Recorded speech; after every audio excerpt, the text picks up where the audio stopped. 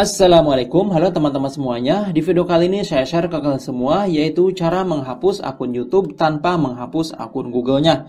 Nah, buat kalian yang memiliki akun YouTube dan tidak ingin digunakan lagi, maka kalian bisa menghapus untuk layanannya ini. Oke, untuk melakukannya ini sangat mudah sekali. Kalian harus menggunakannya melalui aplikasi Chrome. Ya, seperti ini aplikasi Chrome. Kemudian setelah itu kalian login dengan akun Google kalian yang terhubung ke akun YouTube yang akan dihapus. Setelah login, kemudian kita klik icon yang di atas ini. Untuk contoh, akun YouTube yang ada di akun Google ini akan saya nonaktifkan atau saya hapus untuk layanannya. Ya, kemudian di sini sekarang kita pilih kelola akun Google Anda. Berikutnya setelah itu kita pilih data dan privasi. Kemudian scroll ke bawah.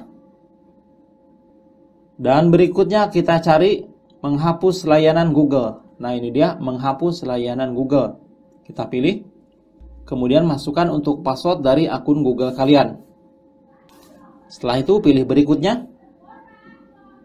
Nah, berikutnya di sini akan ditampilkan untuk akun YouTube kalian, dan di sini ada untuk video yang diupload ya. Karena untuk akun ini nggak ada videonya, maka di sini 0. Lalu kita pilih saja di sini hapus.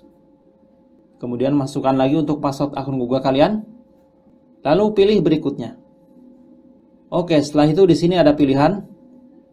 Kemudian kita checklist, lalu pilih hapus konten saya.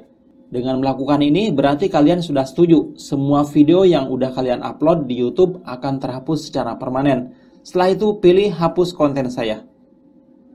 Kemudian untuk konfirmasi penghapusan silahkan masukkan untuk alamat akun Google kalian. Ya, jika sudah dimasukkan lalu pilih hapus konten saya.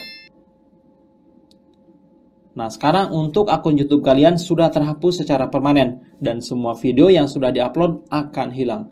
Oke teman-teman, itu dia cara mudah untuk menghapus akun YouTube tanpa menghapus akun Google-nya. Dan dengan cara ini kalian bisa membuat akun YouTube baru dengan menggunakan akun Google yang sama. Ya, mungkin saja untuk video kali ini dan semoga bermanfaat. Terima kasih banyak. Wassalamualaikum warahmatullahi wabarakatuh.